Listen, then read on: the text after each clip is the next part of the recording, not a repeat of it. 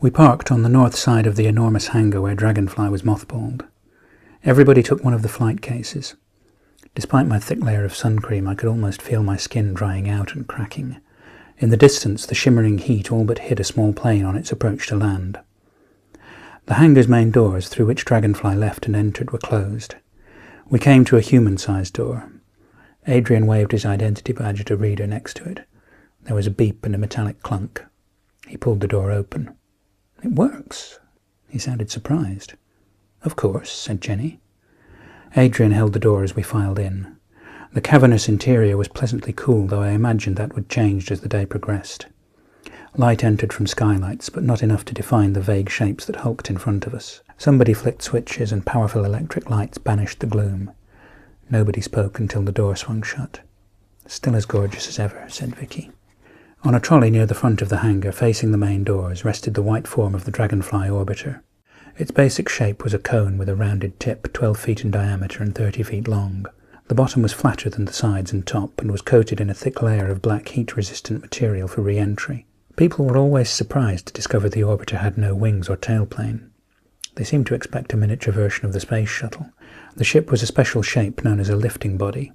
During re-entry, the fuselage itself provided lift, or at any rate enough lift to stop the ship from burning up or digging a crater. Wings would have made it much more steerable in the atmosphere, but it was a spacecraft, not an aeroplane. On the way up, wings would have been dead weight, adding to the launch costs. Not for the first time I wondered if this unusual design was another thing that had prejudiced Dr. Lebowski against us.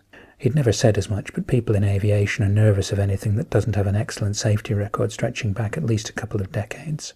I put down my flight case and wandered into the depths of the hangar. Just behind the orbiter were the first and second stages of the rocket, still mated together. A lump came to my throat as I studied them. My engines. Well, they were a team effort, really. Nothing so ambitious as ever the result of just one person's work. But I'd led the team for 5 years, and for better or for worse, the company and the media had taken to calling these beasts Dr. Grainger's engines. They were white cylinders, the same diameter as the back of the orbiter, with a combined length of about 100 feet. Their metal was smooth, except for mounting points on the sides of the first stage where the boosters attached. The stages lay on a long, custom-built trailer. A dozen pairs of jacks lifted the trailer's wheels clear of the ground, preventing it from moving. The whole structure had been here so long that its weight had cracked the concrete. I stretched to knock on the side of the second stage, and a dull thud echoed through the building. Turning to the others, I smiled and announced, "See? I told you solid fuel was the way to go." Those who were looking my way nodded. One of the major requirements for Dragonfly had been quick turnaround and launch times. Solid-fueled rockets could be prepared well in advance, stored indefinitely, and brought to the launch pad at a few hours' notice. All that was nearly impossible with liquid-fueled rockets, where the fuel or the oxidizer or both had to be stored at about -200 degrees Celsius to keep them liquid. Bill and I went to the far side of the building, where 2 booster rockets rested, each 40 feet long and 3 feet wide. "Sammy's little helpers," Bill said.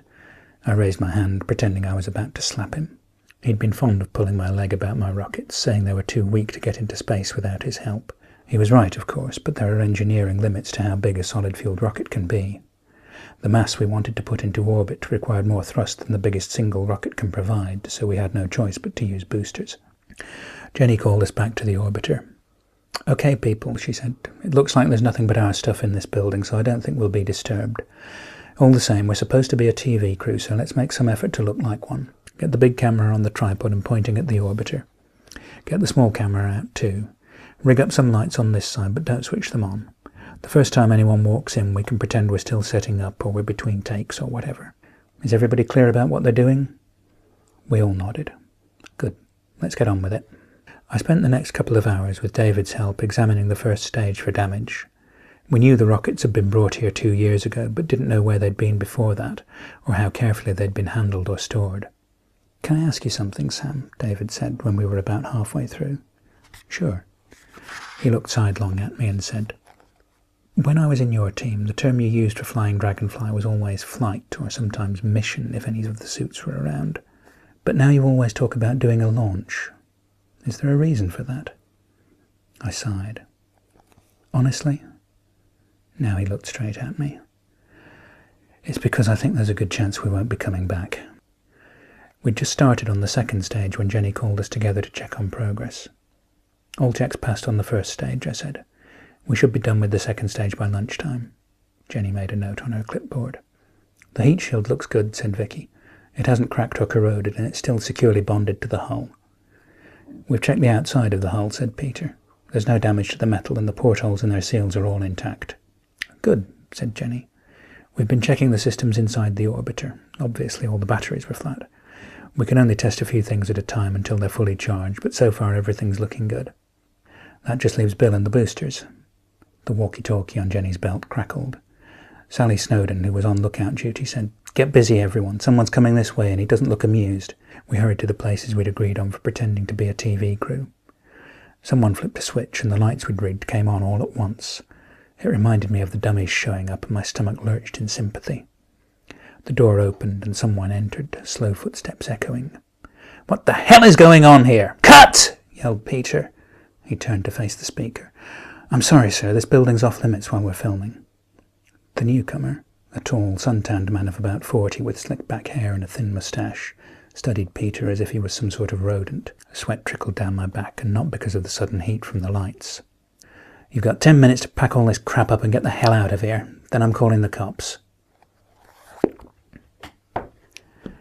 Thank you for listening to that excerpt of my novel, Escape Velocity. If you'd like to know more or find out where to buy a copy, please visit my website at www.pembers.net. Thanks.